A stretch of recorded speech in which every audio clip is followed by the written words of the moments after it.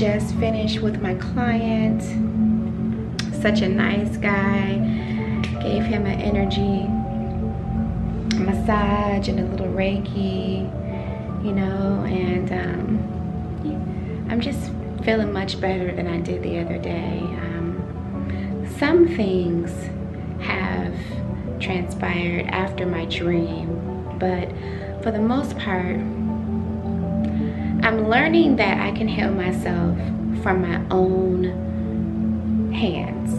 You know, it's weird because I've been doing Reiki for some time now, for a little over a year, and I have never really thought about it when I go through certain things that I can heal myself. I mean, I know I'm a healer, I'm a light worker, but it's like when you're going through stuff, you don't really focus on what it is that you can do for yourself. And so I made a decision to just continue to use the healing modalities that I have within myself to heal myself. That doesn't mean that I'm exempt from going through and experiencing what people experience when they go through. But it just means that I need to maximize what I have within me and stay on the road to self-mastery. Because after my dream, I still had to deal with a few things that was kind of tough for me. It was a struggle. And this is my first Reiki treatment that I've done, and I would say maybe a few weeks. I would say about a month now, maybe a month and a half. And it just feels so good to be able to have the Reiki, because when you're giving Reiki to someone, you're actually benefiting from it as well. And Reiki is a life force energy that you channel from the cosmos and the universe.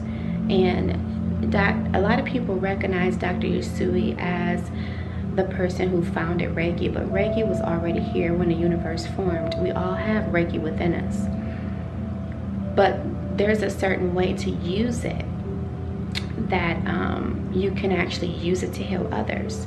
So like when you hurt yourself, or when your child falls, you kiss it, you kiss the boo-boo and it feels better, or you rub it and it feels better. If you're in pain, you grab your stomach if your stomach hurts, and just rubbing on it makes it feel better, right? That's a form of Reiki. But when you are ordained by a Reiki master to be able to distribute Reiki to others, you actually have it maximized and it's more intense. And so what you do is you channel that energy, you channel that life force energy, and it comes from you, through you, and it goes right to the other, you know, to the person that you're giving it. And then when you're working with Reiki symbols, those symbols are used as a protection. So when you do Reiki level 2, you're working with symbols.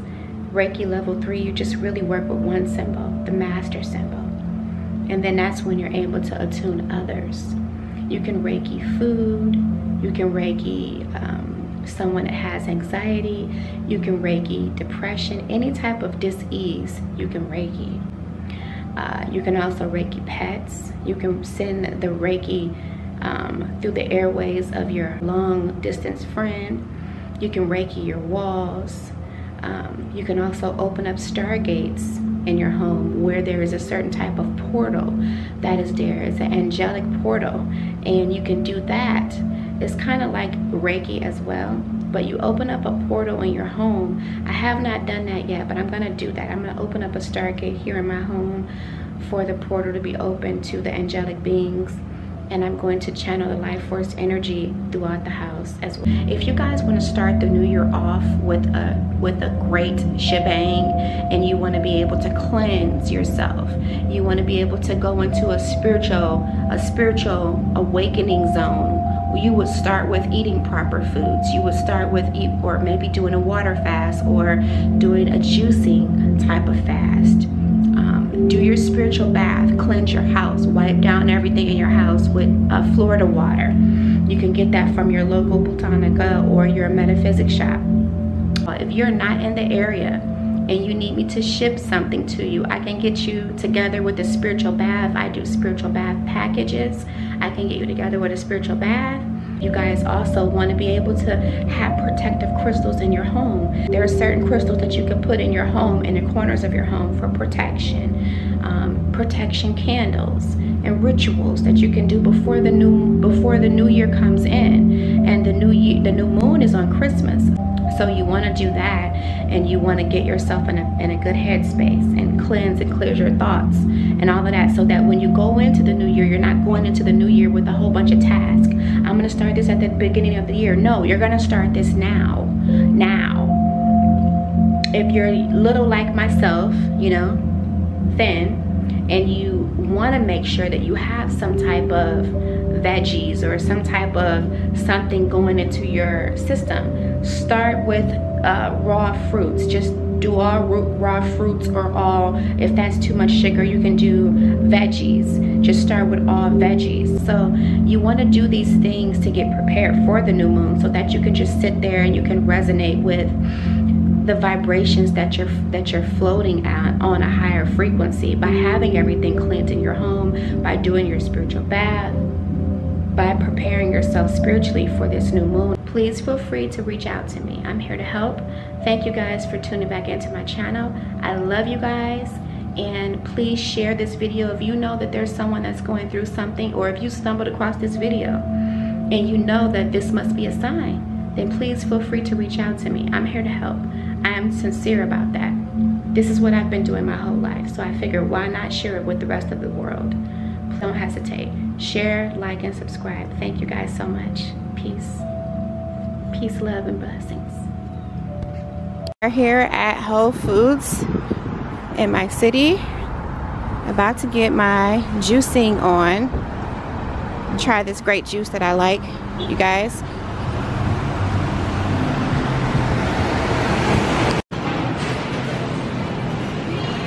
I am having the deep green drink here with kale, spinach, cucumber, celery, lemon, and ginger. You guys, let's check it out.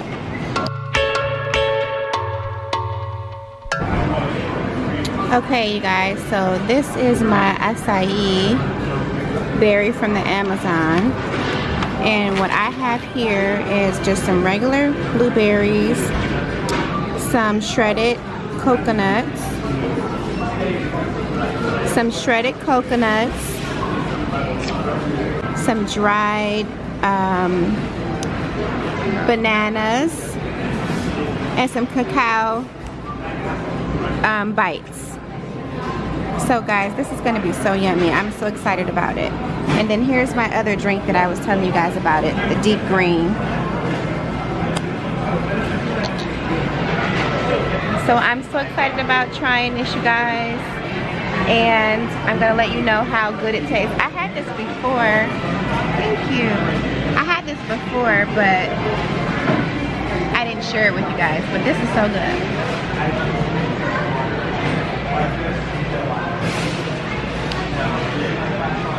The only problem is it's cold. It's really cold, but it's delicious. This is my breakfast. So guys, I have the red clover here. This red clover is going to be a part of my cleanse. This also helps clear the skin. It helps with the female reproductive system and things of that nature. I have my elderberry syrup here, you guys. Here at Whole Foods. Let me show you this. Again, close up to this. Elderberry, this is a red clover here. That was elderberry. And here is the dandelion root here. Dandelion tea, guys. And I'll put all the information about what these particular herbs do in the video.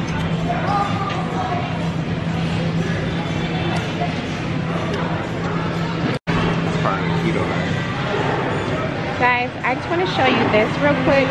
this helps with your stool issues and things of that nature. This also helps you with mucus as well. So if you're having a lot of mucus and you're trying to cleanse yourself from that, this right here, Cascara, this is a capsule. This is really good for you. It's healthy to help you with that. This is at 9.5 too.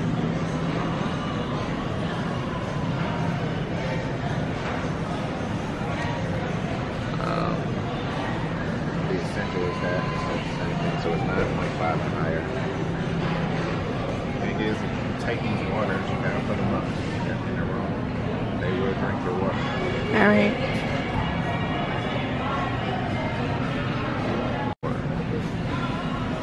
Then I'll be able to do a whole gallon if I try my hardest to complete one of these a day, because I struggle with trying to have a gallon of water a day. So I'm doing a fast for 9 days into the new year. I can do it. New Year normally comes really quick after Christmas, you know, guys?